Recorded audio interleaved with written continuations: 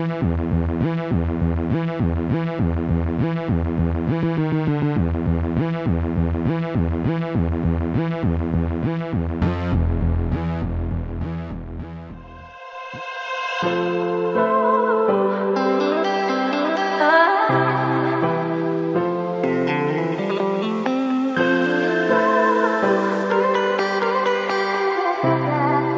back to the chaos. So we got some good news and some bad news. So we'll get into the bad news later. So we're actually on the way to pick my car up. So we just installed the front lip, the spoiler on the 350Z not that long ago, but we're actually on the way. Got a little change up coming, so I don't want to ruin the surprise yet, so stay tuned. It's of course summertime in North Carolina, so that wonderful summertime weather where it's bright and sunshiny out but pouring down rain. So we'll see how much I can actually film when we get here, but still excited. Not gonna let that hamper anything. Spot the difference. We're pulling up to Auto Arts. So a few changes to the car.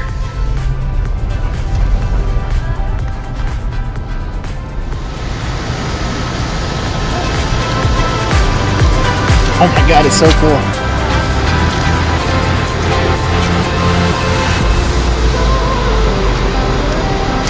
Oh, sick.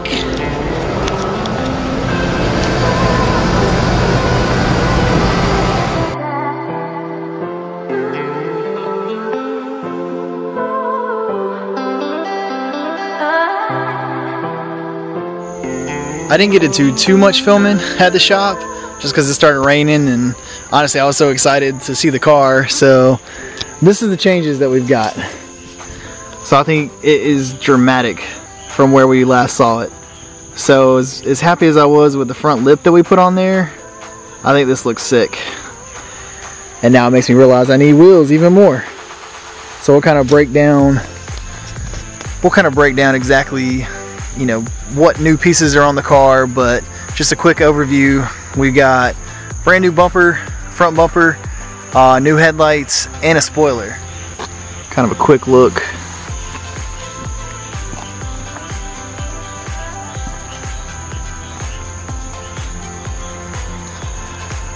But I think the smoked headlights really set off the car, and especially with like the black in the grille, because you can see the inserts.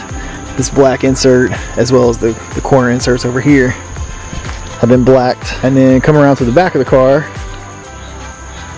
we got little like duckbill style spoiler. Nothing too crazy, but it does have a little lip to it. I think it flows with the lines of the Z perfect. So I'm beyond thrilled. So Auto Arts is the one that did the work. So they nailed it. They knocked it out of the park. So I couldn't be happier with this. Still, just initial reactions are just like, it's crazy. This doesn't even look like the same car, especially the front bumper. That's what gets me the most.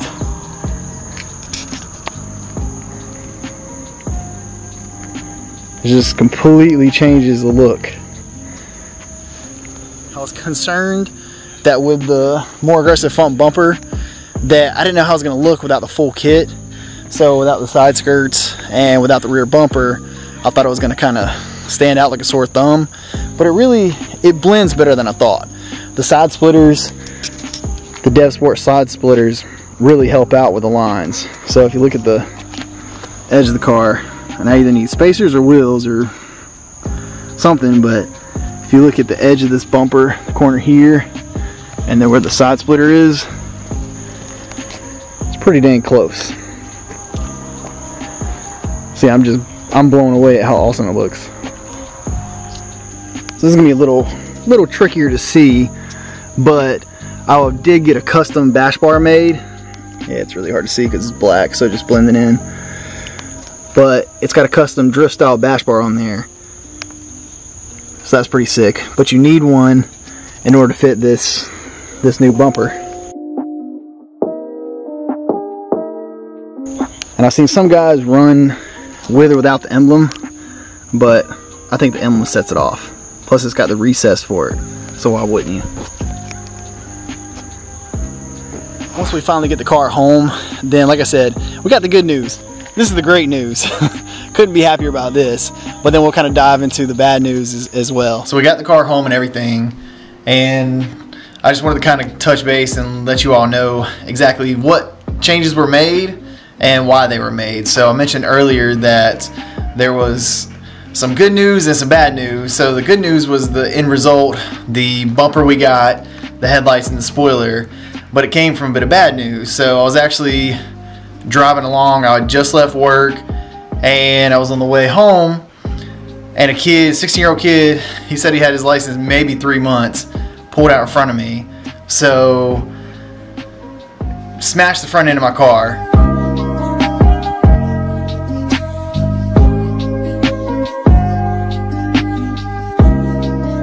So this kid, he was trying to cross basically 2 lanes of traffic to go the opposite way of me. So there was a truck in his way, so he couldn't see, and I couldn't see him pulling out from this side road until it was too late. So once he got past the truck, obviously I saw him at that point, and it was one of those little Kia Ratmobiles, the little boxes, and so he pulled out in front of me. I mean, I got hard on the brakes. I wasn't going, the speed limit there, I think it's about 35, so I wasn't going no more than 40. And so I was hard on the brakes. I mean, I didn't tag him. I probably tagged him at 25, 30 miles an hour. It was enough to ruin my front bumper. So from that point, I mean, I was livid. And I mean, I talked to the kid and, like, you know, life lesson for him, you know, because he said, oh, well, this guy was waving me out. And I'm like, but if you can't see, you don't pull out, because obviously that man, whoever waved him out, is sitting on his couch kicking it, and you're having to pay the price for it. It sucked. So I was pissed at first, and especially because we had just put the front lip on there, so we got the car kind of looking stellar. And I had taken it to the first body shop, and I explained, you know, this is what I want. I was hoping to get some upgrades. And so I was explaining my, you know, what I would like to get out of it. I would like, you know, because the headlights were a little bit messed up. They were just like scuffed up, but you need a new set. So I was hoping to get, yeah, a set of headlights. So I wanted some aftermarket. So we actually went with like the Depo style headlights. It's that black housing. So I was able to get those. But they won't do any aftermarket anything. So I wasn't really happy about that. I mean, like, I know they do great work. One of my buddies works there, so he's a great painter, and I really wanted him to do the painting, but they won't do anything aftermarket. So I'm like, are you kidding me? Like, I at least want to get back to the way it was. So, you know, stock front bumper with the lip. So I was like, at minimum, that is what my requirement is. And they were like, nope, we won't do it. We won't. And I guess I get it because they warranty their work for life. So they won't warrant aftermarket parts. So I kind of understand, but that didn't make me happy, because I at least wanted to get the car back to the state that it was before I got hit. Leave there, and I was kind of upset because I'm like, you know, again, it's not my fault that this kid pulled out in front of me, so I don't want my car to be stock. That's not, and I mean, we just put that lip on there, and I know I keep saying that, but it's just, we just did that, and it looked so good, and I was really happy with it. I started doing some looking around and everything, and I find the shop, Auto Arts.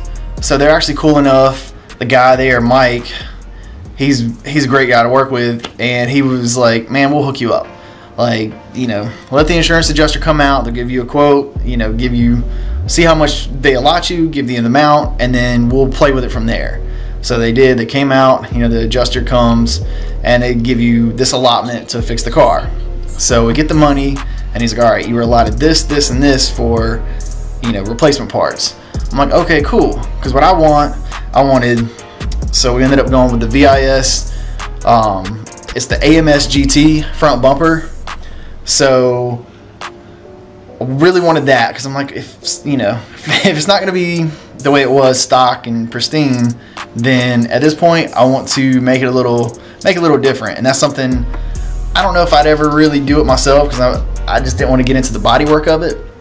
So we get the VIS front bumper, and Mike said he had to work it because it didn't fit that great. So if you're doing it at home, I don't know if I'd recommend it, but leave it to the professionals. So he got it looking nice, and like all the panel gaps and everything look good. So I was able to get the VIS AMS GT front bumper. I got the Depo black housing headlights, and then threw in it's a Evo-R Blitz style rear spoiler. So I was able to get that thrown in as well. So I was able to get all those upgrades on insurance, on the insurance's dime. So at least makes me feel better. I'm like, okay, cool. Those were things that I wanted to do anyway. So now it just came out of the insurance pocket, not my pocket. So like I said, it was a little bad news, and I was frustrated as can be, just because I was happy with where the car was. But you know, make the best out of a bad situation. So now we're in a better spot. We got a few upgrades, and I can't be happier. Of course, at this point, like seeing the car makes me realize, like, now, man, I really want a hood maybe and some wheels. Like that'll really set it off. But all that's down the road. But yeah, just bad situation. But we make the best of it, because that's what you have to do. Because again, life is crazy. It's full of chaos. You got to make the best of it. But I really appreciate you watching. If you please like and subscribe, it really helps out the channel. Thank you so much. Have a good one.